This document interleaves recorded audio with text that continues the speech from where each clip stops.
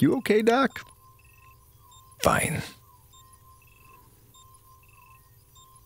So, everything checks out? I'm not headed for another John Hurt chestburster episode? I have no idea what that is, but you're doing well. Virus is much more stable now. You will be able to remain asymptomatic with little treatment. Look, about what Kepler said... There is nothing to discuss, Eiffel. You never wanted to be part of my research. Now you don't have to be. You're taking this, like, creepy well.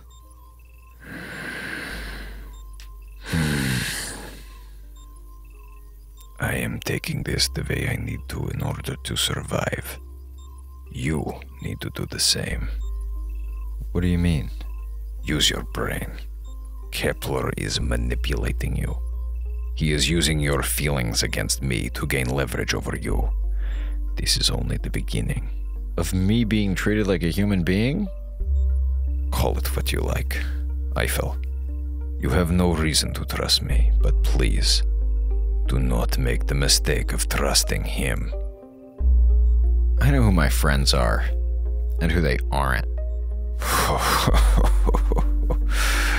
Then good luck to you, sir. Hey, for what it's worth, maybe this is for the best. All this time you've spent studying the decimavirus, I don't know that anything good's ever come of it. Tell that to the fingernails you're not supposed to have.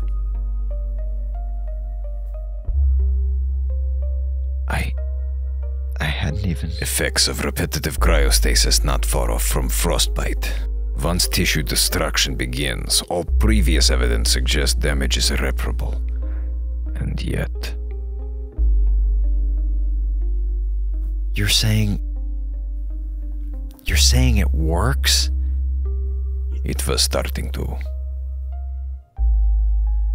Not that it matters now, right?